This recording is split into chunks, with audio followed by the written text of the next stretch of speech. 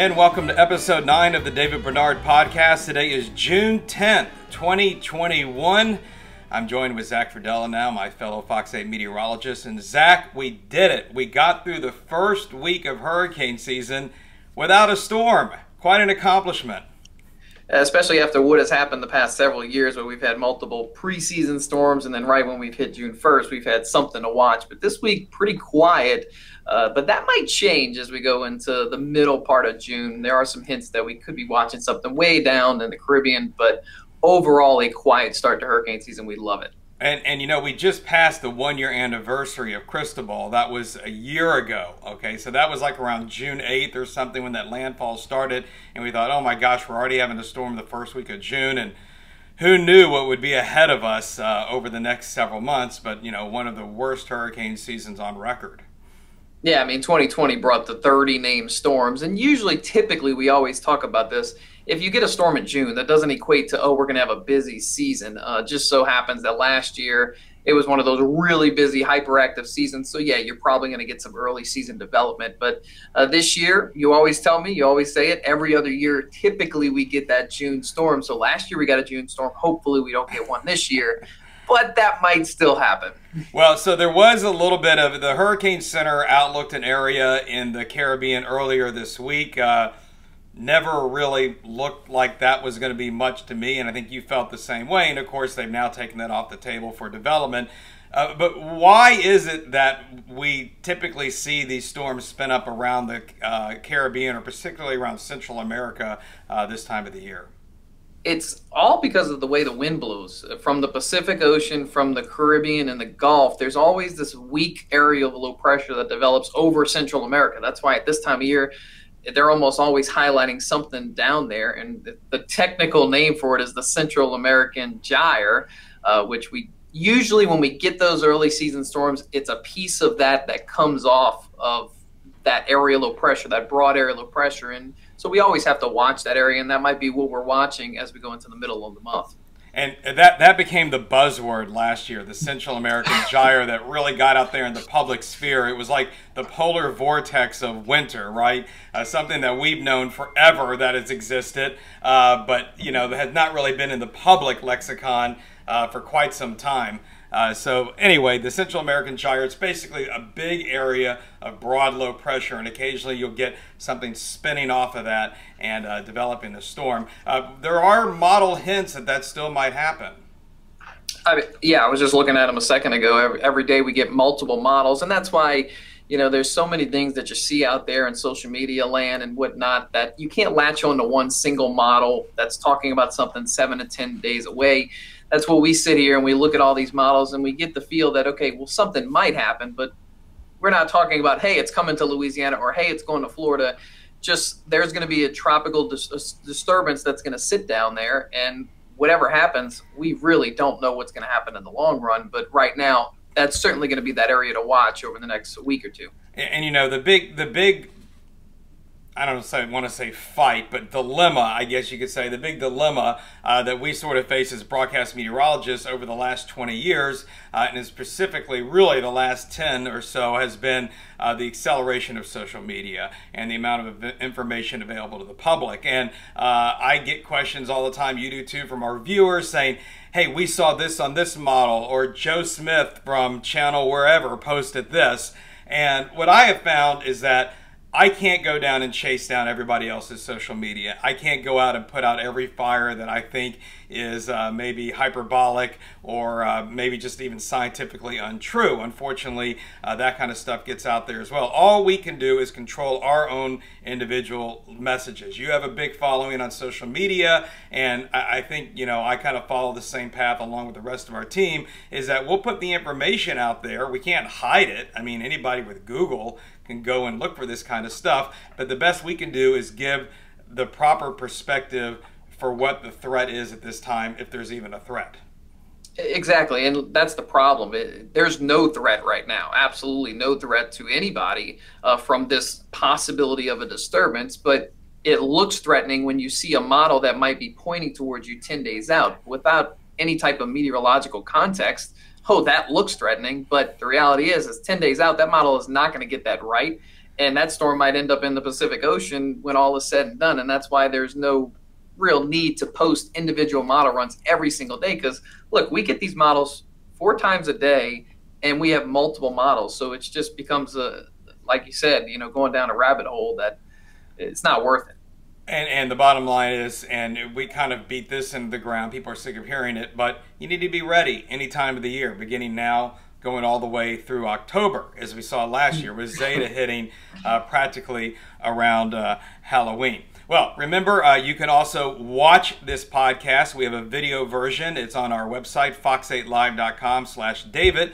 And if you happen to be watching the video version now, we have the audio version on our website. And of course, you can also subscribe to it on just about any podcast app. We're on just about all of them, whatever you get on your phone, Apple, etc., Spotify, you can find us there. Don't forget fox8live.com, along with Fox 8 News and weather apps, where you can stream our newscast all throughout the year if you don't happen to be in front of your TV, and a lot of people don't live like that anymore. Also, it's a very good tool to have during a hurricane. We saw this with Zeta last year, 90% power outage in the metro area. If you have a way to keep your tablets and phones charged, that might be your car, but you also don't want to start running your gas down charging the car, because who knows what the gas tank situation could be if we have a real storm. But if you have a portable battery charger, a way to keep your devices charged, you'll be able to continue watching us through the storm as well. And also this year, we're on our iHeart radio station network. They are our partners, and I had a lot of people tell me during Zeta, when the power went out, they went to the good old-fashioned terrestrial radio and turned into iHeartRadio, and they were able to hear our coverage there. Well, today we are speaking with a friend of mine and somebody who is very well known in the meteorological community and beyond, I would say the worldwide public as well. That is Josh Morgerman. And Josh is, I would call him probably the premier hurricane chaser in the world, because the guy is international, all right? I mean, we've got some really good hurricane chasers, professionals that Zach, and we work with around, but Josh has taken it to the next level. And I'll get him to confirm this, but at least by way of his website, he has intercepted, it appears, 59 storms around the globe. Of those, 5 were Category 5 storms and 8 Category 4 storms, the rarest and most intense of all storms. Quite a remarkable feat. So on that note, let's bring in Josh. Josh, welcome to the podcast. Great to be here. Well, we're going to start talking mainly about what I think are 2 of your most intense chases you've had in your career here of doing this. And we're going to back into eventually how you do it and how you got started and all of that. But I think we want to hear about Haiyan and Dorian, which you can correct me, but I think those are probably 2 of your more intense experiences that you've had. I want to start with Haiyan and remind everybody out there, this was in the Philippines in 2013. This was a Category 5 storm, 190-mile-per-hour winds. I believe at the time the most intense landfall based on wind at the time. It set the record. I believe there was a typhoon last year that might have broken that record. You probably know better than I do. I've never been in anything close to that. Most people haven't experienced that. What was that like? Yeah, you got it right. First off, when I talk about what my top chases are, I actually made a top 10 list last year, and I really had to think about which was the top. Was it Super Typhoon Haiyan in the Philippines, or was it Hurricane Dorian in the Bahamas? Dorian eked it out by a hair, but yeah, Haiyan was an absolutely historic storm. As you said, at the time of landfall, it was the strongest landfalling tropical cyclone in world history based on estimated winds at landfall.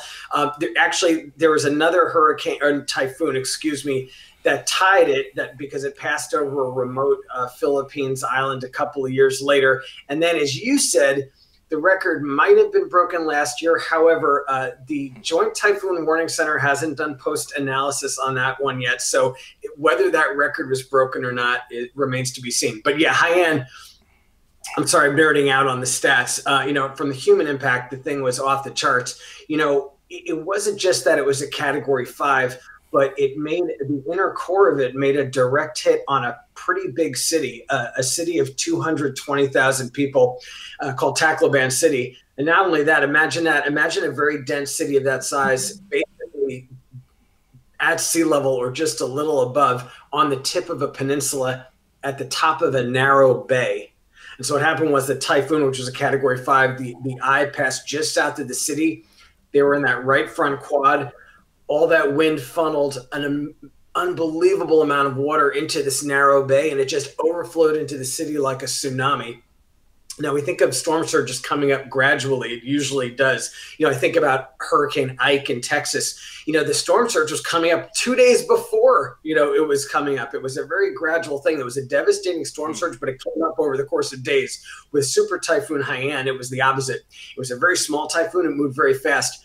Right before the typhoon, the water actually pulled out of the bay.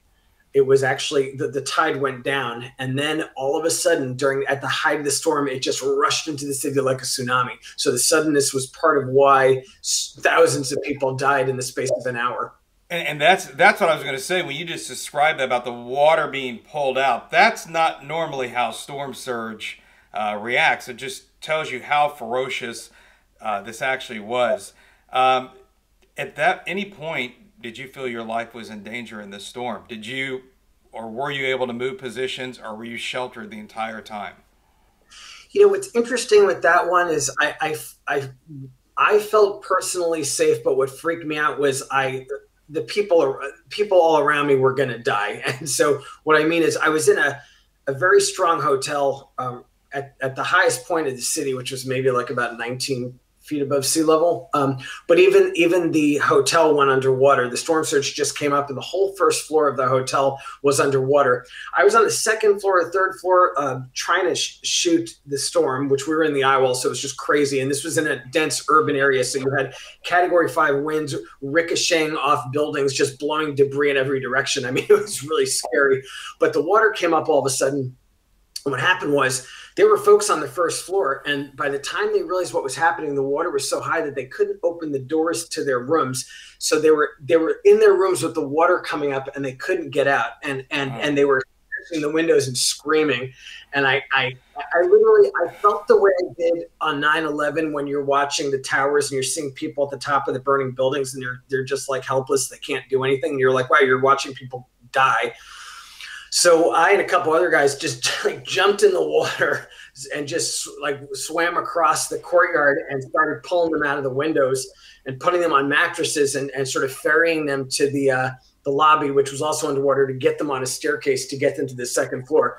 And I'm very happy to say no one in our hotel actually died. There were some injuries, but we got it out to the second floor in time. But that's what freaked me out about that one. I thought I was going to see people die in front of me. Well, and Zach, you can chime in on this. What are you thinking about when you're hearing that story? I'm thinking about Katrina. I think you need to unmute your mic. I didn't experience that personally, but that's exactly the thought process when it comes to Hurricane Katrina. And, that's exactly what all of the people that did stay behind and, the lower Ninth Ward and places like that, they experienced that same thing where they had to get in their attic and the water kept rising and they had to get out some kind of way. So let me ask you this, Josh. Thousands of people lost their lives in this storm. Once it was over, what was it like getting out of there? I've been in many hurricanes by that point. I'd not been in one like that where the level of destruction, it was just like, whole huge sections of the city were just gone. I don't mean they were damaged. I mean, they were just piles of rubble. It looked like what you see after an EF5 tornado. Like you couldn't even find the streets and their bodies. I don't want to get gross about it, but it was really horrible. And there was a complete breakdown of services and civil order, and it was just a complete apocalypse, And there's so many confused emotions you have. Of course, you're just witnessing human suffering like that. I like just seeing like injured children and things. Just like it's really hard to grasp, And then the other stuff is, you're seeing all this misery, but then you're like, all right, how am I going to survive this? You know, I'm in a developing country on the other side of the planet. The infrastructure is completely broken down, and I don't know how I'm going to get out of here or when. What I've learned, I actually learned some survival skills in Haiyan, which I've applied, to other chases since. And the one thing I've gotten really good at is when I get into a really bad crisis situation, like that level, like just serious, hardcore crisis, I've learned how to just shut my emotions off. I just kind of turn into like I can't explain it. I just shut my emotions off. I just turn into like sort of a zombie. I get really task oriented. It's like, all right, like I just map out what I need to do, what's step one, what's step two, and just focus on the task, shut off the emotions. And, you could feel things later. And what's interesting is I basically shut off my emotions. But once I got back to LA and I was home and I was safe, I would watch stuff about the typhoon on TV, and I would start to cry looking at the human suffering. I didn't cry while I was there. I cried after when I was in kind of a place where I could, where I could have emotions. But while I was there, it was like, I couldn't go down that hole. I had to just stay focused. And before we talk about Dorian, and Zach's going to get into that, when you just brought that up, it brought up memories in my mind when I ended up coming here for Katrina. I had left New Orleans 6 weeks before Katrina to move to Miami for a job with CBS there, and they sent me back here to cover it. And the suffering that I saw in these 5 days after the levee breaks was it was unlike anything I'd ever seen before. But I wasn't really reacting to it, and it wasn't until I got out of there and ended up in Houston to kind of recuperate for a week that I really took on the full scale of this. And of course, this went on for me for a period of a year. I had basically survivor's guilt is what I was told, especially since I was so personally connected to people that lost their homes, lost their businesses. So I imagine that's maybe a little bit of what you were experiencing. Yeah, absolutely. It's a confused mix of feelings. And also, that's it. We're talking about the human side. Then there's my other side. There's my total weather nerd side, which was fascinated by this spectacle I just witnessed. Like it was just everything about that typhoon. Literally, it was an awesome spectacle. Awesome in the old sense of the word, not awesome like good. And so there was that, I was just fascinated by the data I'd collected in it and the dimensions and metrics around that storm. So a lot of emotions around Haiyan for me still, 8 years later. Hard to believe it's been that long. Zach, you want to talk about Dorian? Yeah, let's sort of switch gears here, because you said, I was sort of surprised by this, you said Dorian was your number one. That's your number one, chase that's on your top 10. And just to remind everybody, when Dorian was 2019. It was a storm that moved into the Bahamas, another Cat 5, 185 miles per hour, so slightly weaker than Haiyan. But one of the big things with Dorian, number one, it's the worst disaster that's ever hit the Bahamas. But it was the slow movement of that storm and basically a stall that happened, right over, I think it was Grand Bahama that it stalled over, but Great Abaco was the first island it impacted. And where were you exactly for that storm? So I was in Marsh Harbor, which is sort of the de facto capital of Great Abaco Island, where it first made landfall. So Marsh Harbor, it's the capital, but it's a town of about 6,000 people, so it's not large, but it is the main population center. The eye of Dorian made landfall right there. It passed right over that town, and as you said, sustained winds at landfall were 185 miles an hour. So that ties it for first place as the strongest landfalling hurricane on record in North America. It actually ties the Labor Day hurricane of 1935 that hit the Florida Keys. So that was real history. The reason it felt to me worse than Haiyan, in Haiyan, the eye passed just south of me, and I was in the eyewall, the intense inner core, but the absolute maximum winds probably passed a couple of miles south of me in the southern part of Tacloban City. In Dorian, I just punched right through that center, right through the eyewall into that eye. So I just went through the absolute worst. And for your listeners who have been through bad hurricanes, they've noticed, you get in the eyewall, which is the intense inner ring of the strongest winds and heaviest rain. but there's actually a difference between the outer part of the eyewall and the inner part. I've noticed that in a lot of hurricanes, the most violent part is that last little bit before you get in the eye. It's like the inner part of the eye is where things go really nuts. And with Dorian, I went through that part. So there was that.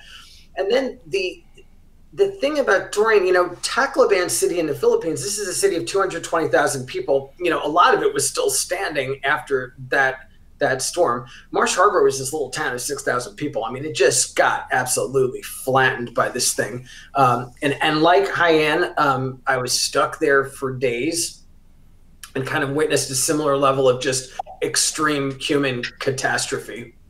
What does a Category 5 storm sound like? I mean, a lot of my listeners have been through a Category 1, maybe a few Category 2s. If you were on the Gulf Coast, you had a Category 3 with Katrina, but not very many people have heard or experienced or felt a storm of that intensity. Yeah, the sound of a hurricane. So as you guys probably know, but I'll explain it for people who haven't been in a hurricane. Every hurricane sounds different, and it's not just the intensity. There are other factors too. It's like, what's the landscape like underneath it? Are you in an urban area? Are you in the middle of a field? Are there telephone wires?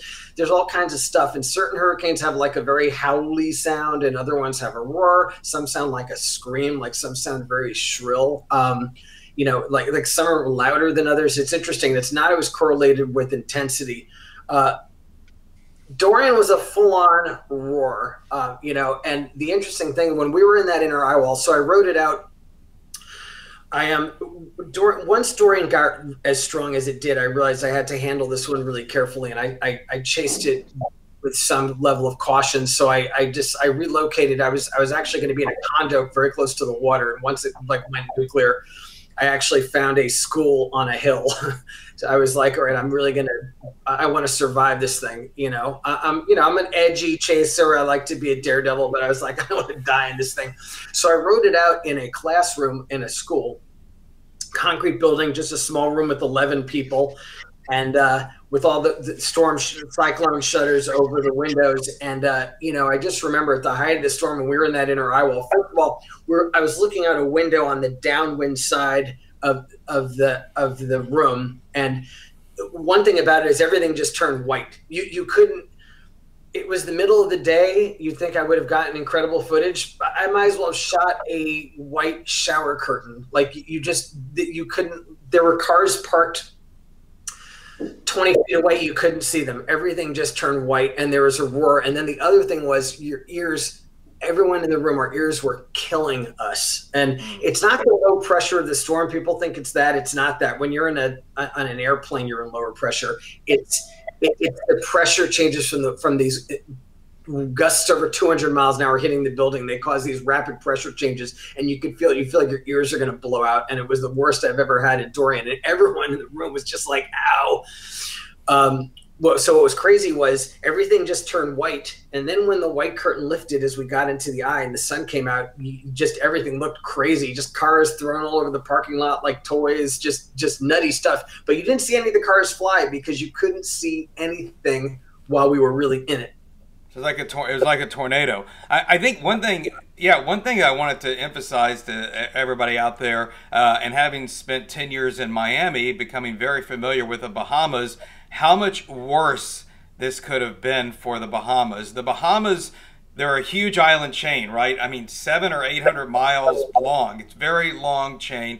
And Dorian hit Great Abaco, as you said, and then it hit Grand Bahama. Now, Great Abaco, I think, had 10 to 20,000 residents, something like that. Grand Bahama has like 50,000. Grand Bahama, I believe, is the second most populous island in the Bahamas. But almost everyone in the Bahamas, the majority live on Nassau, where a lot of Americans have gone to the resorts there. You have 250,000 people or so on Nassau, and this storm missed it. I don't know what this nation would, meaning the Bahamas, would be today if that track had been farther to the south. Oh, it's hard to get your head around it. Exactly. I mean, and I should say, even Grand Bahama, I don't want to say they got lucky, but the main town on Grand Bahama, which I think is Freeport, it looked like it was a little outside of it's on the west end of the island. It looked like it missed the absolute worst of it. So the Marsh Harbor, that town of 6,000, was, I think, the biggest sort of population cluster that hit. Like that hit Nassau. Wow. I mean, we're talking like a totally different story here. You know, and that's what made Super Typhoon Haiyan in the Philippines so unique. Not only was it the strongest landfall in history, but it made a perfect bullseye hit on a city of 220,000, and one that was uniquely vulnerable given its location and elevation. Okay, so the storm is over. Now what?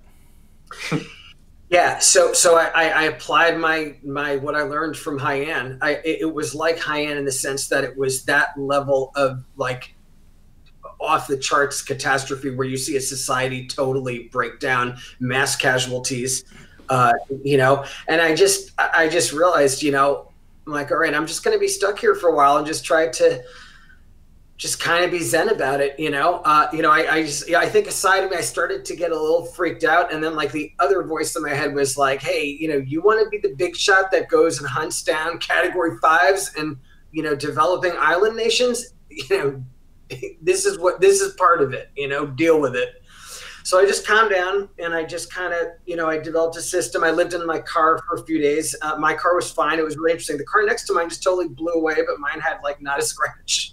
So it was functioning, which was great. I meant to say, during the Eye of Dorian, the room we were in was the school was so badly damaged that the 11 people I was with, who I didn't know, we had to find somewhere else to go during the Eye. And between the 11 or 12 of us, we only had 3 functioning cars, one of them being mine.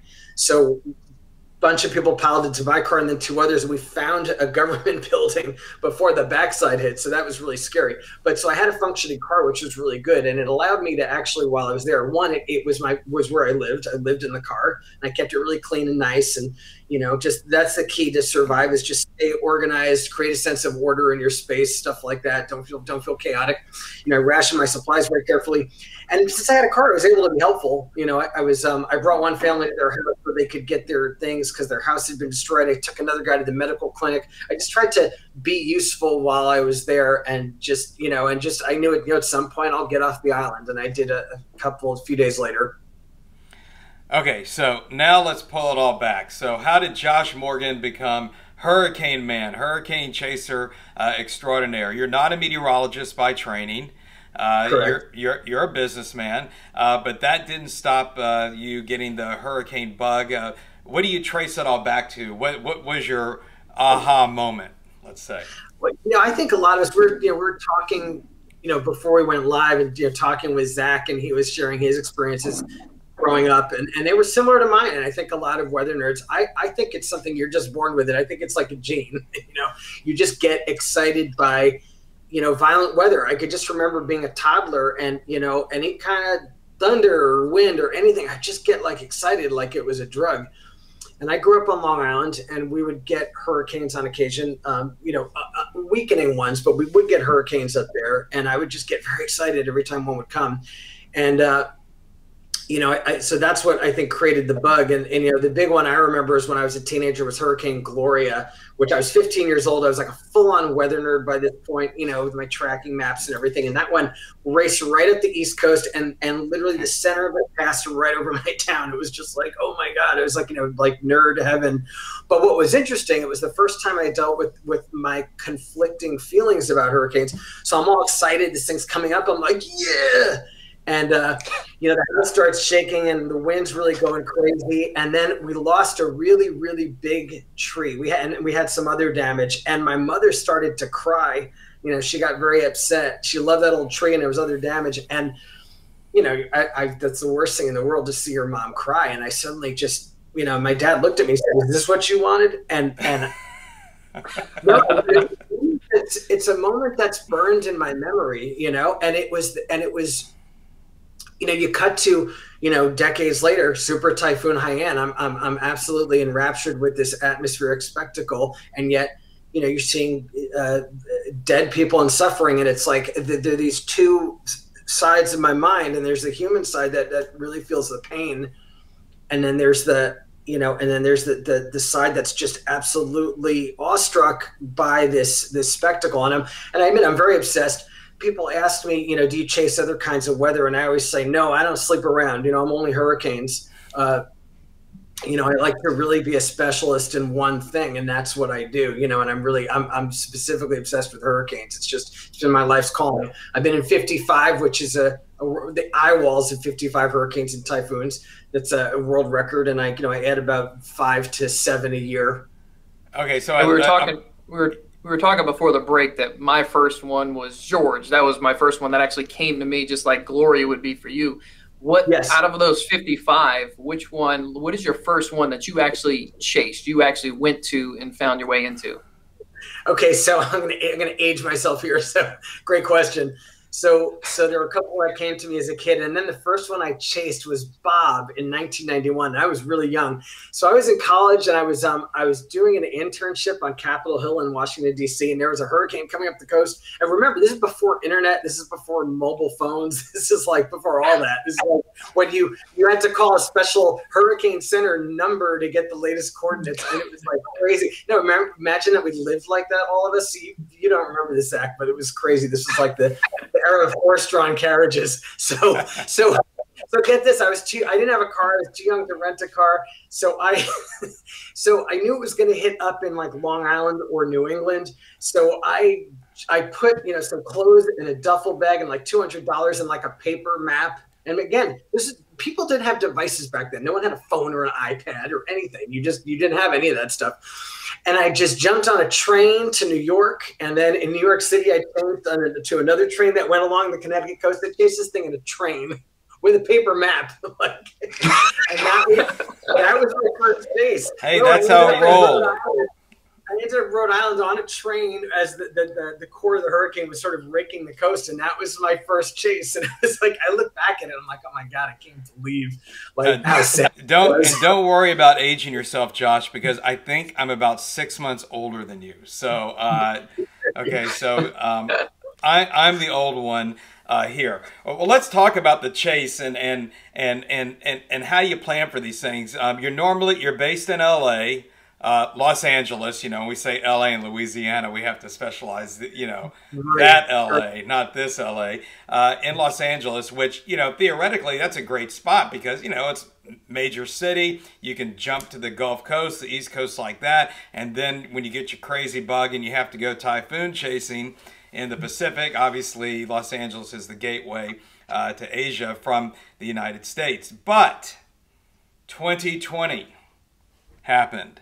And so it was a little bit different last year for you. Yeah, exactly. And you correctly pointed out that LA is the perfect spot for me and what I do. Some folks don't realize, they joke, they're like, wow, you live in LA, you don't get hurricanes. But as you pointed out, if I'm chasing globally, if I'm chasing the Caribbean, East Asia, Australia, LA is actually the perfect point. No, we don't get hurricanes, but you have you have a nonstop flight to all those spots. But last year, I did suddenly realize, wow, the world is cut off to me. My world is now much smaller. And I realized I was basically confined to North America. And I decided to just mix it up. I didn't want to get on flights. And two, I just wanted to do something new. So I found me a house I decided, okay, I looked at a map of the US and I'm like, all right, I'm probably going to be stuck in the US this year.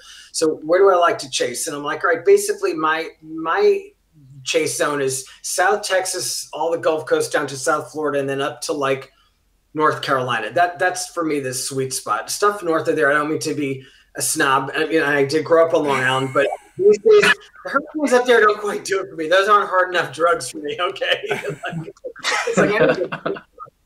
So, and I'm such a snob now toward Yankee hurricanes. It's like I forget I'm a Yankee. So I looked at that zone from basically South Texas, South Florida to North Carolina, and I said, okay, where's a midpoint there from which I can drive to any possible chase, whether it's Port Isabel, Texas, Homestead, Florida, Morehead City, North Carolina, and that was Mississippi coast. So I started looking for houses in Mississippi, and I found a house to rent in Bay St. Louis, and that's where I ended up. So it was sort of initially by chance. It was just that I was like, okay, this is a midpoint on a map. I've since developed a very strong affection for the Mississippi coast and for Bay St. Louis specifically. I'm like a dog. I get very territorial. I lived there for 5 months. Now it's like, it's my turf, okay? Like, this is my town. So, yeah. So it was really exciting. So I have to admit, I don't talk about this a lot, but chasers are like athletes and you have burnout. And I think leading up to 2020, I was a little burned out on all these 14-hour flights to Taiwan, and you get in a car and you're driving, you can't read the signs, and everyone's you can't communicate because you don't speak Chinese. I was the kind of the rat race of chasing around the world was starting to get to me. And so in a sense last year, to just change pace, live in a little house on the Gulf Coast, no planes, no airports, driving to every chase, road tripping. Man, it was so cool. It was so cool. And to live in hurricane country, to live right on the Gulf and just to experience it with residents, not just as an outsider, it was really cool. I mean, I know it wasn't cool for residents to be insensitive. You were the problem last year because you know what? The globe then knew, Mother Nature knew, hey, we're just going to send them all towards him because he doesn't want to get on a plane anymore. Dude, don't say that. I was scared that the locals were gonna show up at the house with pitchforks and torches and burn me with a stake, because actually up until Zeta, okay, I'm in Mississippi and everyone's like, wow, you're a hurricane magnet. I'm like, no, I'm not. Mississippi kept getting missed. I was like, they'd go to the east or they'd go to the west. I'm like, I'm a protective agent. And then Zeta nailed Mississippi. So then that claim that I made water. So. Yeah, I mean, you're over here on the causeway. They had last year, or I don't remember which year it was. The old Jim Cantori, "Please go home" sign, because that's been the old joke with Jim, right? Wherever he shows up, doom and gloom. So we don't want you to get that reputation, Joss, by any means. Hey, for the technological geeks out there, give us an idea of what do you take with you on a chase? What are the necessities? And I bet that has grown exponentially in the last 10 or 15 years just by the type of capabilities that we have today. In some ways, it may be easier. Yeah, it is. Now, different chasers do it different ways. And there are some chasers who are constantly just innovating with their gadgetry, and they have more and more equipment and stuff. And you look at Reed Timmer, he's constantly innovating with new ways of measuring atmospheric events. Mark Sudduth is another one. He's really he has all kinds of instrumentation and stuff. Me, I'm one thing is I don't do the team thing. I'm a lone wolf. I like to chase alone. Sometimes I chase with one other guy. I have one friend in Mexico that I will chase with sometimes, another dude in Texas. But generally I'm a solo act, and I like to do it that way. I don't like to being a hurricane. I don't want to get all new agey, but it's kind of a religious experience for me. And I don't like being around a lot of people talking. I like to just kind of connect with the experience. And I feel like I could do that best alone, but that means I have to do everything alone. I don't like a crew and stuff unless I'm shooting a TV show, in case that's something else. But because of that, and also because keep in mind, I'm on a normal year, I'm just hopping around the globe, on connecting flight to some random islands in the middle of the Pacific. So I have to keep things small and portable and light. So I travel with everything is about it's about accuracy, but also about portability. Basically, my main device for collecting data are Kestrel weather meters because they're small and portable. I carry about 5 or 6 of them with me. And what I try to do before a hurricane comes on shore, and now I'm going to get all nerdy, but I try to deploy them at different points in what I think is going to be the landfall zone to get sort of a multi-dimensional sort of profile of the hurricane as it comes ashore. And my best work in this area was there's a hurricane hitting the west coast of Mexico in 2018, actually just 2 weeks after Michael devastated the Florida Panhandle. So it was called Willa, and it was hitting Sinaloa, which is a lot of the coast of Sinaloa is very sparsely populated. I planted sensors along the coast. One went through the left eye wall, one went through the right eye wall, one went through the eye with me. And afterward had this really cool pressure profile that told you all kinds of things about the hurricane and what had happened. Now, the reason this was important and useful is this was an area with no weather stations, and there were no recon planes in the hurricane as it came ashore. So these data really were the only data that were available telling what happened at landfall, and it was useful to the National Hurricane Center as they did their post-analysis. And that's my biggest thrill now. When I was younger, I was like an adrenaline junkie. It was just about being in like a crazy storm. Now, my big passion is collecting data on these remote landfalls where there otherwise wouldn't be any data. That I was going to say that I recall Patricia. I think you helped with some data on that as well. Which Patricia was the storm that I think they measured, what was it, 200 at one point, over 200-mile-per-hour winds. Sustained winds measured by recon of 215 miles an hour, which is the highest like in the history of any tropical cyclone anywhere, including the Western Pacific, I might add. People have to talk about the Western Pacific as king, the storms there are stronger. Like, well, Patricia beat them all. Okay, so let's talk about this. We talked about all the big chases and all. What have been, some of your bust? Have you? You have to have at least one or two in there that drive you crazy all the time. Oh yeah, we all have them, and it's like I take busts really hard. I'm a very competitive guy, and I'm very obsessive about. I told you I see chasing as like a sport. I'm really into like my records and my stats. And when I bust, it's like I'm like the losing Wimbledon in 5 sets in the final. I mean, I take it really hard. And when my last bad bust was actually Matthew in the Bahamas in 2016. I don't bust often, and I'll be like depressed and sulking for days afterward. But a bust for me is when I miss the core of the hurricane. So when I miss like what I call the eyewall. I like to get it in the eye, but as long as I get in the eyewall, that strong part, and I can collect meaningful data, then I feel like, okay, this was a worthwhile chase. But I think probably my worst ever was I was in San Antonio visiting a friend, and there was something popped up in the Gulf. It was Dawn of like 2011, I think, but it was one of those things. It was like a July tropical storm, and it started to look really good. And we're like, hey, yeah, let's drive to the coast and do that. We went down to Baffin Bay, and the thing just like it kind of like just totally fell apart, where like the radar had the center, like, when one place and satellite imagery had it in another. It just literally the whole thing just like it just and what? It probably got dry air coming off of the mountains, and that can happen there on those deep South Texas storms. Just ate the whole thing up. Yeah, so the basically, but we were in Baffin Bay waiting for it to center cast right over. I think I had like a 2 millibar pressure drop, and there was maybe a gust to like 30 miles an hour. It was, and for like literally for months, even years later, like folks online like were trolling me about it. Like people would bring it up as like a low blow in debates, like they would, because I was so embarrassed about it. Oh, come on, that's not right. All right, well, let's talk about some of the other projects you have going on. First of all, you did produce a documentary, Hurricane Man. People can, where can people see that? Yeah, so Hurricane Man. So actually, I did not produce it. I was just the talent in it. But it was a British documentary produced by BBC. You've all heard of BBC, and UK TV, which is a British television network.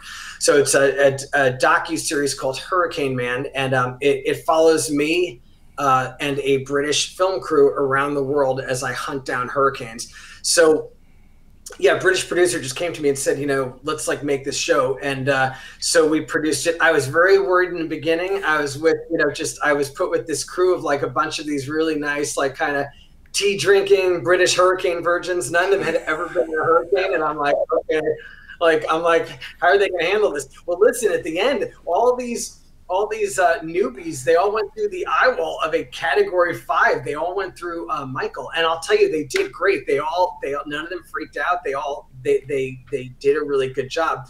So yeah, so it followed me around the world, and it's a really good documentary because it doesn't just follow me, but in each impact, one crew sort of rides out the storm with a local family, and another crew rides it out with emergency services, and then one's with me as I'm hunting it down to get data.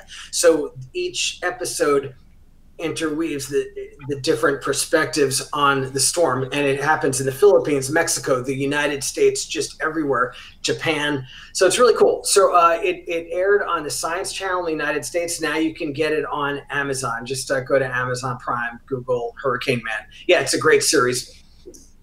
Okay, and so we're in podcast world here. Zach and I have been producing these. Everybody's doing a podcast, why not? And we were talking the other day, you have something similar that you're going to begin. Yeah, so I'm launching a live stream. So it's iCyclone Live. So iCyclone is my brand name that I have been working under for years. It's my social media handles and everything else. iCyclone, the letter I, the word cyclone. So on my YouTube channel, I'm now going to be starting a live stream that'll happen regularly. I have to assess how regularly, but basically I thought it would be a good platform. I have very high social media engagement. I have several 100,000 followers on Twitter and Facebook, and I get a lot of questions and people want to engage in conversation, and I can't always get to everything. And I thought this would be a good way to make myself more accessible, to kind of go more in depth about like past chases or what I'm planning on doing. And most importantly, just to interact in real time, with folks who follow what I do and who want to just, really ask questions and get more in depth. I think you can't always give an interesting or in-depth answer in a tweet. So this is designed to sort of, I guess, round out my communications. I'm very excited about it. So first session of it, the first episode is going to be June 17th at 7 Central. So yeah, just check out my YouTube channel. Go to YouTube and just look for iCyclone. You'll find it. And yeah, please join in. I'll answer questions about almost anything. Almost. Well, okay, so I don't know about you. I mean, we're all hurricane weather junkies here. I'll be the first to admit, though, that after 27, 28 years of it, I'm not always looking forward to hurricane season. Zach's ready. This guy is like, I mean, as soon as there's like a whiff of a spin anywhere, he's like, look at this, David, look at this. And you're 50 times worse. And so we know that, Josh. And so, but just to conclude here, Zach and I wanted to know, what do you do in the off season, with all this energy? How do you get your adrenaline kick?